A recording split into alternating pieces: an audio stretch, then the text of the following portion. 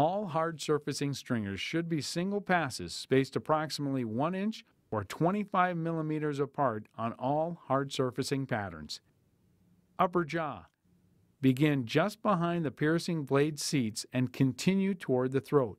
Use 3 to 5 stringers depending on the model of the shear.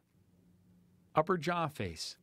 Apply single passes approximately 1 inch or 25 millimeters apart. Begin at the bottom of the upper face and continue approximately 2/3 up the front of the face. Lower jaw. Apply single passes approximately 1 inch or 25 millimeters apart, then work across the top of the chin plate and along the lower jaw toward the throat. Use 2 to 3 stringers, depending on the model of the shear. Lower jaw chin.